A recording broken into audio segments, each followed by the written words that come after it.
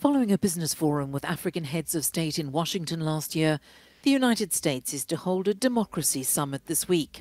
It will be co-hosted with leaders from Zambia, Costa Rica, the Netherlands and South Korea.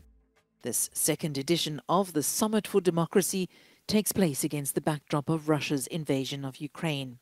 Leaders from around the world, including from several African countries, will discuss strengthening democratic institutions, tackling corruption and defending human rights. It comes hard on the heels of the second International Forum on Democracy, which took place in the Chinese capital Beijing last week. Politicians, scholars and experts in various fields from over 100 countries and regions attended the gathering.